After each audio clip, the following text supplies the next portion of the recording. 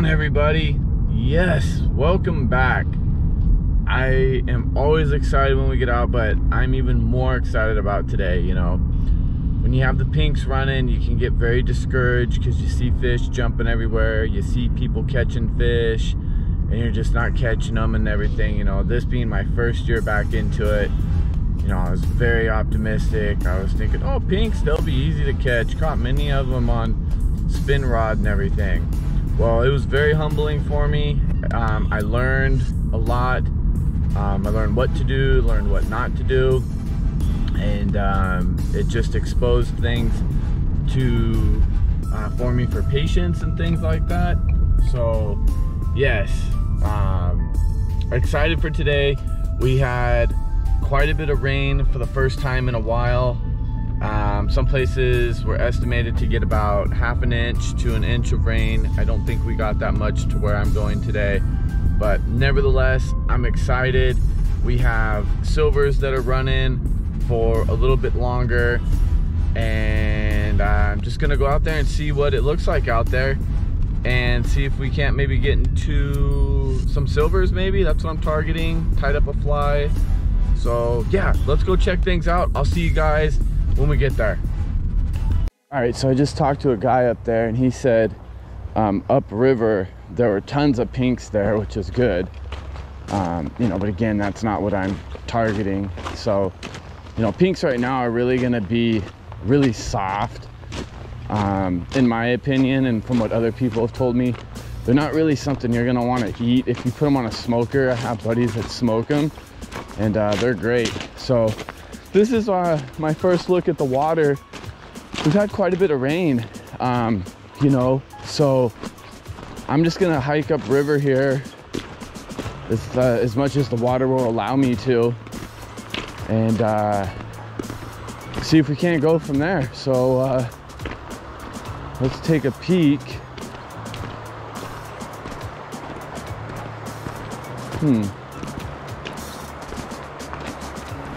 Maybe the guys went up one more to get there. I don't know, I'll check in with you guys here in a little bit. Kind of a cool vantage point. You know, when I'm looking at this water here, I see this ripple here, so whatever's coming up, based on what I've learned, they're gonna come up through this, and they're gonna sit in this calmer water right here. So we could hit this on the way back. But then again, you gotta cast through 1, 2, 3 different flows.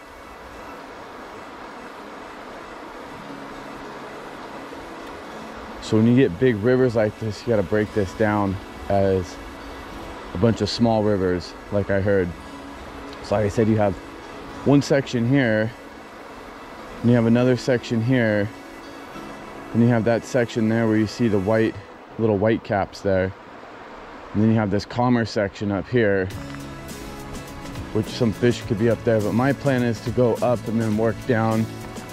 I'm not gonna spend a whole lot of time camping on one section. I'm just gonna treat this like a run, which it is, and I'm gonna cast, take my couple steps down, let the fly swing. I have a floating line with a non-weighted fly. This is the guy I have tied up last night, which I'm kind of glad I don't have weight on it. You know, I was kind of anticipating that was gonna be a bad decision. But again, I didn't have the lead to wrap around, excuse me, the shank of the hook to get that weight on there. So, oh, what was that? Is that an animal? Oh, it's a dog. Thought it was a coyote or something. So yeah, let's walk up here, see if anybody's up here, and we'll go from there.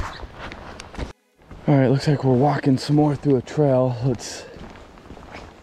I'm just being lazy, not pulling the map out. Let's see, this opens up here. It is warm out today, more than I thought. But then again, I am kind of trying to say walking and hiking at the same time. I am hiking through some stuff here, so let's just keep going where the trail's leading us.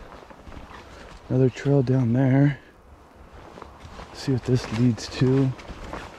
Nope, this is gonna lead us right to the water of this spot. Which obviously is a good, give me my rod. Which is a good spot because there's a trail there, plus there's somebody there. But let's walk down this way.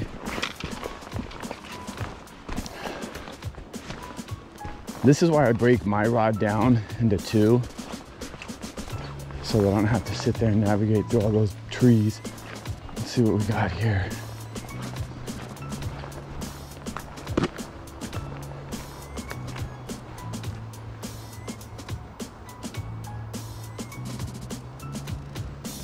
All right, well, it looks like we can move further upstream, so let's do that.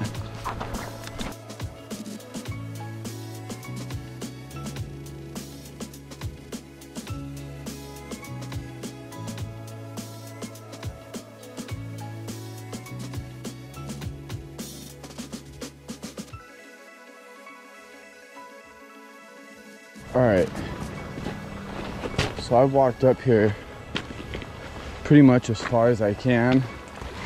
There's a park right up there that I could have gone through, but again, I didn't know just how far this trail would take us. And I'm trying to be somewhat discreet along here in case there are fish in here. But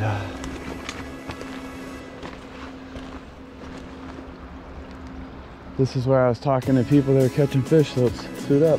Spay rod in big water. Here's the water, there's my bank. You can see I don't have much room to cast at all. Let's see what this fly looks like in the water, huh?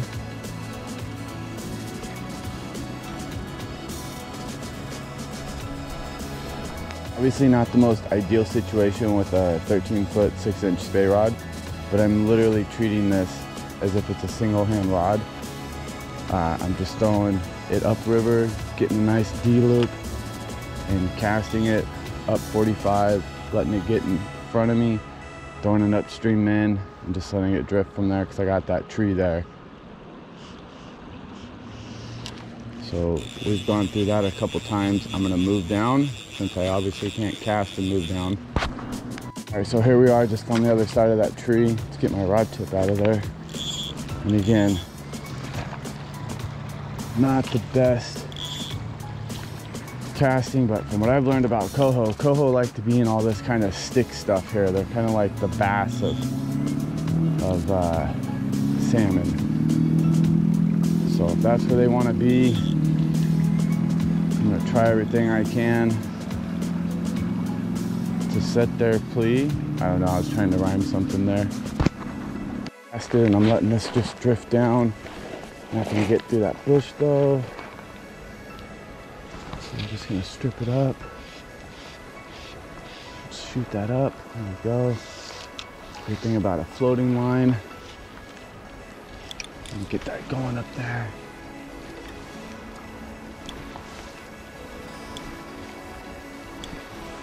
There we go, just kind of creep it up there. There we go, get that out in the water. You're gonna have to reel up to get through this stuff, that's all right.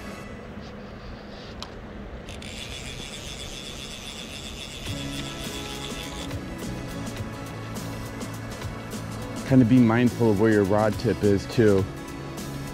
You know, make sure you're not throwing it in the bushes behind you with the tip of it. All right, let's move on. All right, let's get out of this, get back up on the trail here. Grab something to hold on to, give it a nice tug, make sure it's secured. Pull myself up, lean forward with my head, because where the head goes, the body follows. Just remember that if you're going up some steep embankment.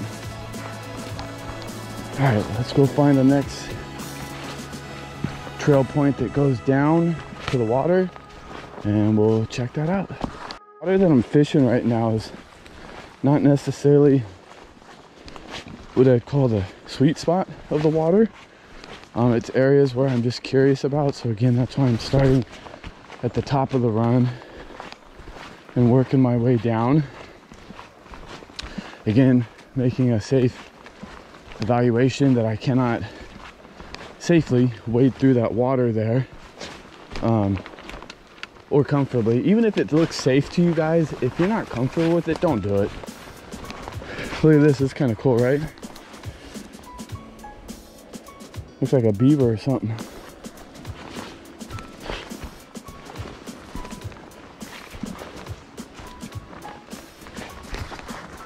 Where the consistency and the persistence comes in. This, woo, we're okay. Apparently a theme seems to be me falling, but again, we're walking down. We can work this whole stretch here, then we got to come back and go back up, but let's get after it. And I'm letting this just drift down. Not gonna get through that bush though. So I'm just gonna strip it up. Shoot that up. There we go. Great thing about a floating line. And get that going up there.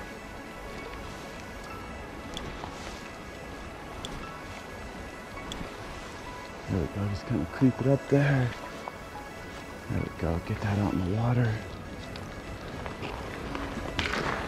You're gonna have to reel up to get through this stuff, that's all right.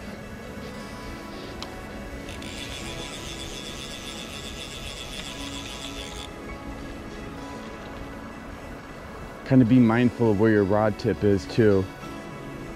You know, make sure you're not throwing it in the bushes behind you with the tip of it. All right, let's move on. All right, let's get out of this, get back up on the trail here. Grab something to hold on to, give it a nice tug, make sure it's secure. Pull myself up, lean forward with my head, because where the head goes, the body follows. Just remember that if you're going up some steep embankment.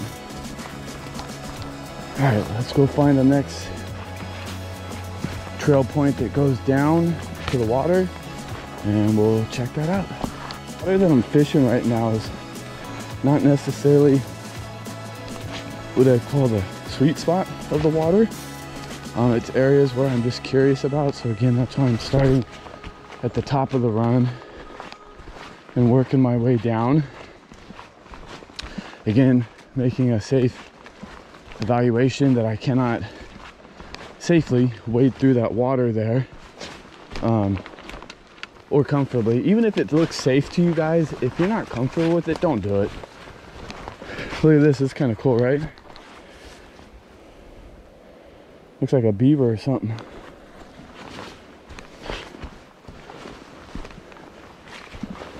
Where the consistency and the persistence comes in. This, woo, we're okay. Apparently a theme seems to be me falling, but again, we're walking down. We can work this whole stretch here, then we got to come back and go back up, but let's get after it. This location here, we have this log here. I'm working this section. I'm just looking at structure that's going to get in the way.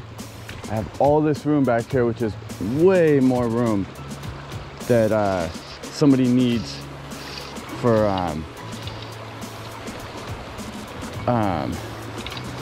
spay casting. So again, this water here is not the most ideal because this is turbulent. So what they would do is they would come up through this, and then they're gonna come up and hang out in that calmer stuff. But nevertheless, any place I can fish, I'm going to fish it. I'm gonna stand out here a little bit just so on my swing down, I don't swing right into that log, because I've already worked this section a little bit there. I don't want to get my hook in there.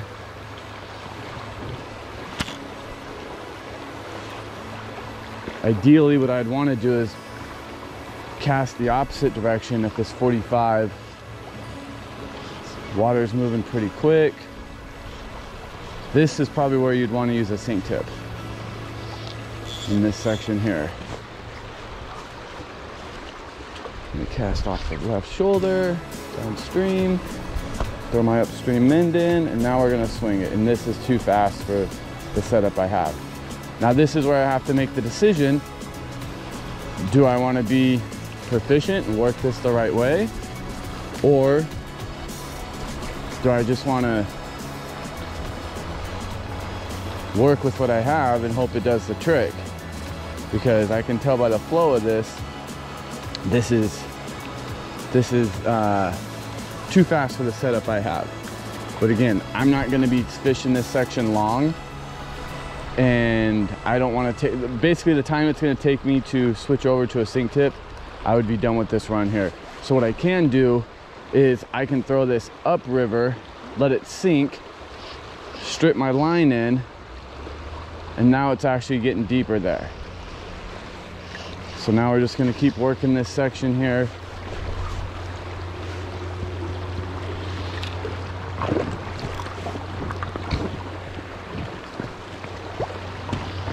Some slippery rocks here, Paul. Fun to walk, huh? All right, so we're just gonna walk this down. We're gonna walk the dog, as I say, around this log. So now we're free of any structure. But see, now we get into some shallower water here. And this is where fish would probably be moving up. But again, with that rainfall we had, I want to explore every piece of water I possibly can explore. And there could be some fish over there, so let me see if I can lengthen up. Let me see if I can get a decent cast out there.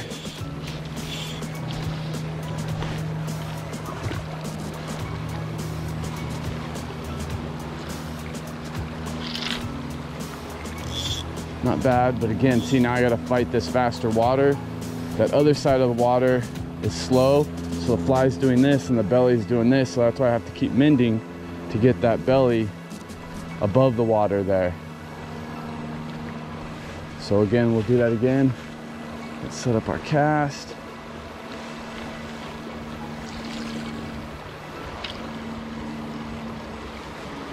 Upstream mend, get it out of that faster water. And now we're just gonna let it swing down. We're fighting the wind. I'm casting up here. I got the wind coming down to me. This is where tight loops come in very handy. And this is where I'm trying to get with the casting, because if you have these big open loops, that means the wind can take that and do what it wants with it. Those tighter loops, it's gonna cut right through there. So if you know somebody that has good casting, let me have that, please. Thank you. Somebody who has good casting, see if they'll spend some time with you. I mean, my casting's basic. I'm learning, like I said, I have a lesson that is in the works here. It was supposed to be this weekend, but I think it's gonna be next week in the way things are looking. But hook up with somebody that can help you out with your casting. A buddy, just have them, hey man, can you watch and see what I'm doing? Videotape yourself from there, whatever it takes. Again, read your water. See how this is calm and dark? I knew it was deep. Then it shallows up to there. So just be mindful, don't go walking off in this stuff without looking at it first. This guy there's got one on, good job. I don't know if it was the flow right there, the two different flows, but I had something pulled, didn't take any lines, so I didn't set. But let's go right back through that again.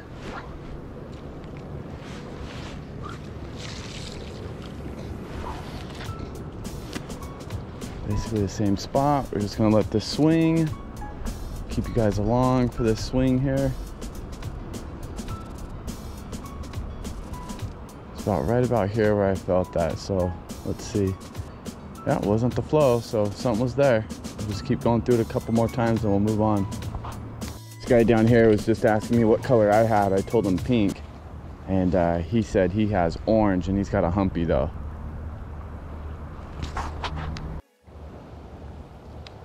Check it out, little spider.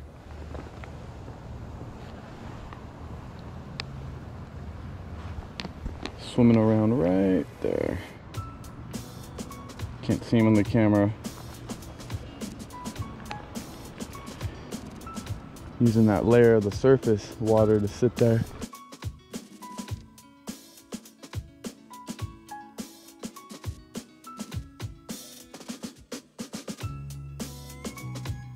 All right, we're gonna move on.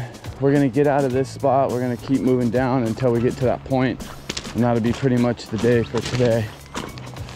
That was awesome. Met a couple new people down on the river. Was talking to the gentleman there that caught that nice pink there, and met another guy. So after visiting with them for a little bit, moved down.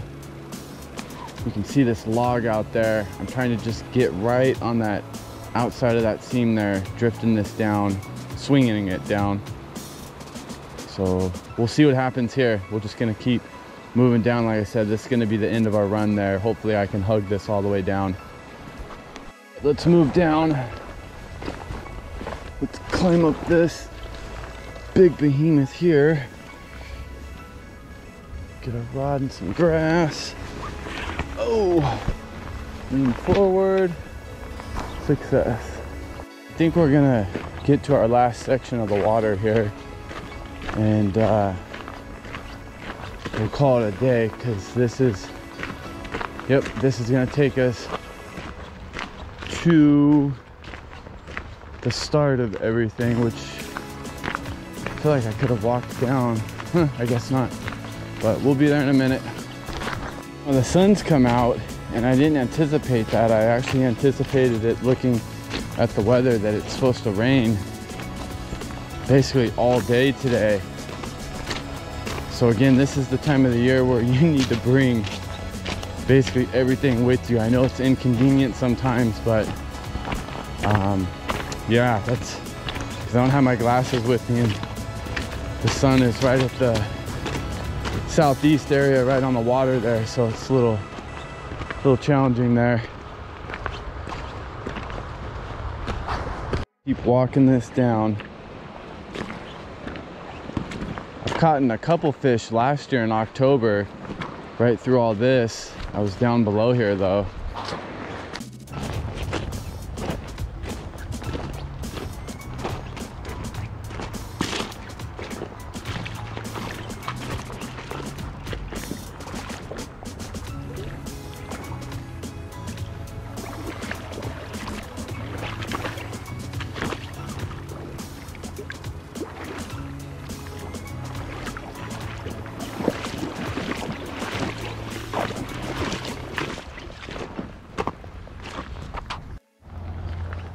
Well, gang, that concludes another adventure today. No luck today, but again, anytime I get to get out, I really enjoy being out. You can see how muddy this water is right here from just a little bit of rain we've had. But that's it. We may be back out tomorrow. Again, thank you for all the support. If you've subscribed for the first time, thank you. Leave a comment down in the section below. That's really how we're gonna build this community and, you know, learn from each other, because I'm learning also at the same time. By no shape or form do I have this all figured out. And if I ever get to that place where I have it figured out, trust me, I'm gonna be a river and share that with everybody also. So signing off, see you guys next time.